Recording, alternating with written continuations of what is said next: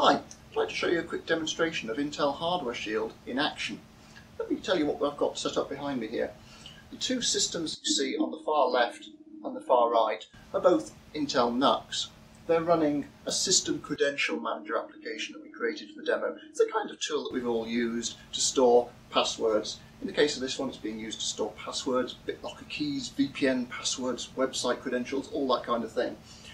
The difference between these two systems, this one on the left, this one on the right, is that on this one we've disabled Intel Hardware Shield in the BIOS. So this doesn't have Intel Hardware Shield capability.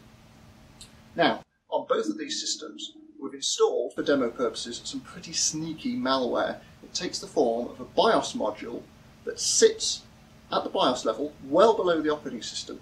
As soon as the system is powered on, that malware starts scanning through memory, looking for useful information that it can steal.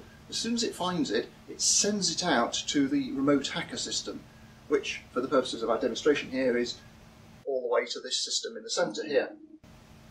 Now, as the user on this system is editing credentials, credit card, VPN password, that kind of thing, that malware that's in the BIOS is finding that structure in memory and it's sending it out and displaying it in real time to the hacker on this system.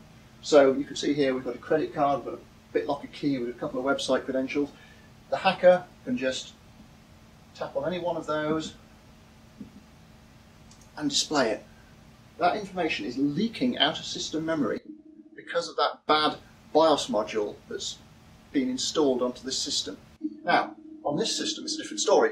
I said we'd left Intel Hardware Shield enabled, and what's happening is that the malware is still there, it's still scanning through the system memory of this NUC, but at every turn it's being thwarted. It can't read the blocks of memory. So all the hacker is seeing is a whole long list of reports saying, I can't read this block of memory, I can't read that block of memory either.